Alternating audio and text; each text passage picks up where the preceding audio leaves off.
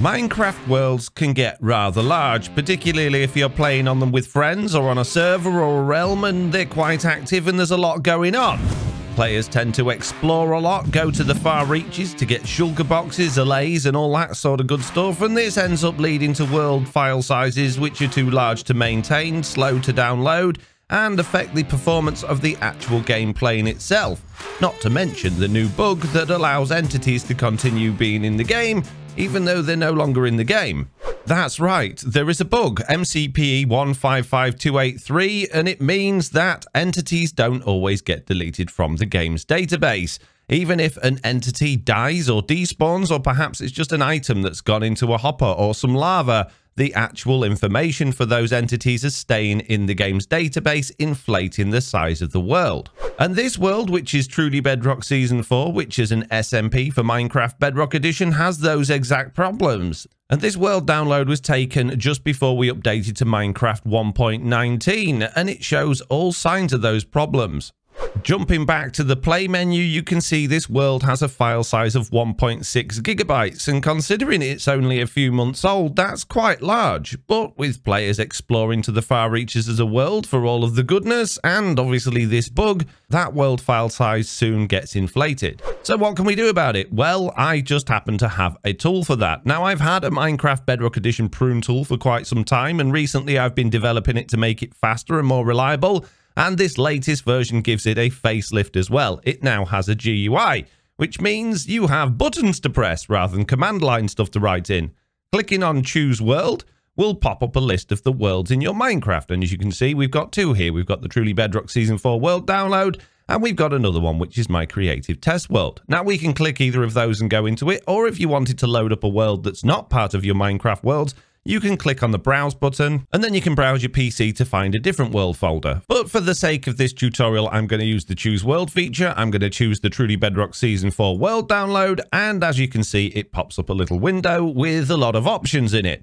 And the options are relatively simple. You've got the overworld dimension, the nether dimension, and the end dimension. Each one of those you can choose to include in the prune or the trim, and you can set the coordinates for the safe area. This is the coordinates of the area it's going to keep in blocks. Now, you'll see there's a lot of writing to the side, and that's because the block coordinates don't always line up to chunks, and it calculates what those chunk sizes will be.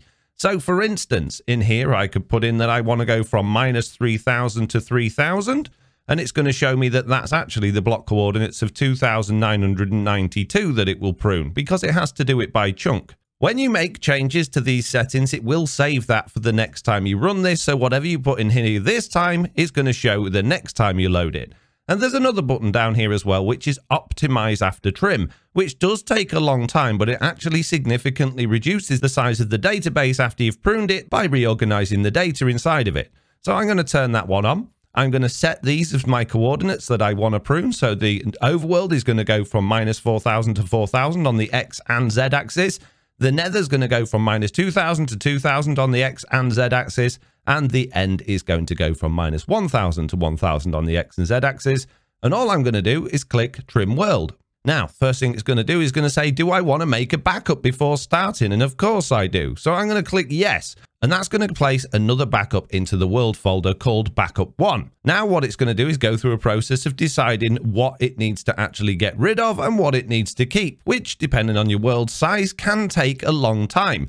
The first thing it has to do is actually work out how much information there is, and that takes a few seconds. And as you can see, this world has nearly 8 million keys to process. Each key is something like a piece of chunk information or an entity. And the entities on this particular world take up a lot of space. Once it's finished calculating the database size, it will then scan through the database, each one of those keys working out what it is and whether it needs to keep it or get rid of it. It's also going to find all of those lost entities that shouldn't exist anymore and get rid of those during the process. The first two stages are relatively slow, but the next ones are relatively quick. It will then scan through all the entity data, then delete all of the data, and then that's it. It's done. And now comes for the really long process, which is optimizing the world. And unfortunately, there's no way for me to get feedback from that process in order to give you a percentage of how much is done. So there's a few dots that go past on the screen, so you know it's doing something.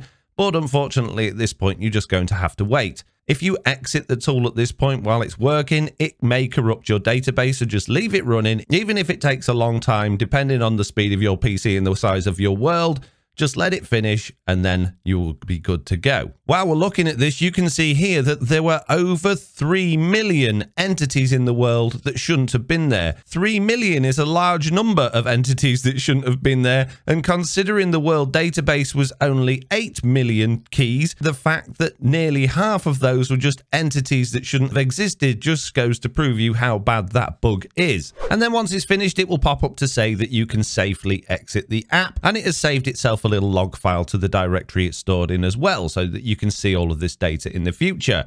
You can see that took 4.9 minutes to complete, which is a relatively long time. However, we can do it more quickly without using the optimize function. Before we do that again though, let's just load up Minecraft again and check what we've got going on here. You can see we've got our world there, which is now just 1 GB rather than 1.6 GB, and the old version has been safely stored in a backup here.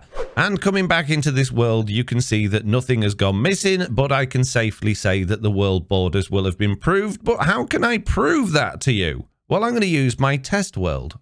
My test world has been around for a very long time. I started building it when I first started playing on Minecraft Bedrock Edition, and I put an incredible amount of time into making this chunk grid on the floor because I didn't know how to use commands in order to test things like mob spawning and things like that. And it just happens that that gives us a perfect way to see exactly what's going on when we prune something. So let's prune it. Going back into the prune tool and choosing choose world, I'm going to go to Foxy's playground and I'm going to set it to only trim the overworld. I'm not bothered about optimizing this one because, well, it's a tiny world anyway. And I want to prune it to 128 by 128 because that'll give us a good idea of exactly what's happening. And that means it's going to go from -8 by -8 chunks to +8 by +8 chunks. And then all I'm going to do is click trim world. Of course, I want to make a backup. And then that was it. It's done. That's how quick it will do a very small world. Now popping back into Minecraft and going back into my playground, when we look around, you can see there is quite the significant change. None of the blocks outside of this 128 block area exist anymore. Everything else is gone, but everything within that area is perfectly safe. So what about speeding things up for our large world downloads? Well, let's try do the Truly Bedrock Season 4 world again, but this time without optimizing it. Oh, and by the way, if you just want to optimize a world, then you can do that. You can turn off all of the trims and just turn the optimize on, and it will just optimize the world in case you didn't want to actually prune anything. So I'm going to put all of the coordinates back in how I like them, turn the trims all on, click on go. This time I'm not going to make a backup because I'm already working from the backup I made before. And it's managed to find the same nearly 8 million keys to process. It's scanning through the database now, deciding what's good and what's not. And there we go. It's completely done. And this time, it only took 1.6 minutes instead of over 3 minutes. So I would say that's a significant improvement. So I'm going to close that, open up Minecraft again, and we should see something interesting. Notice that the backup size has gone from 1.6 gigabytes to 2.1 gigabytes. And you think, well, how's it got bigger after you've just got rid of half the world's information? Well, that's why the optimize function is really important, because all we've done is deleted data but not got rid of the empty space. And by doing that, it actually manages to inflate the size of the database. But don't worry, because once you go into the world and start playing it, that will soon shrink down. But it's not going to shrink down as far as if you actually take the time to optimize the world. 100 years later. I promise I'm done, mate. I just thinking about loading up the actual word for you and all that. And there we go. Everything is there as we expected it to be, although maybe a little bit more laggy because we didn't bother to optimize the database. But that's fine, because Minecraft's going to do that in the background for us anyway over time. And just nipping straight back out of that back to the world screen, we should already see a significant drop in world size. And there we go. It's already down to 1.5 gigabytes, and that's just loading it up, flying around for a second. It's managed to get rid of 500 megabytes, which is ridiculous. Just like my website, which is where you can go to get these tools. So if you're on my website and you want that tool, the quickest way to do it is actually go to Minecraft versions, because it's listed directly on here as the Minecraft World Trimmer Prune Tool, or you can go to the downloads page and to tools and software. Scroll down there until you get to the prune tool. It does say it's in alpha stage. This is the first time I've worked on a GUI, so expect there to be a few bugs. However, it should prune everything fine. Click on the download. Click on the download link. Find somewhere to save it. Open up the zip file. Drag all of the stuff out to a folder wherever you want it, and you're good to go. That's it. You don't have to worry about installing anything or anything like that. All you got to do is click go. But it's illegal. That's not illegal, mate. It's fine. Oh, jeez. It's definitely a good idea to extract the files from the zip file before you try and run it.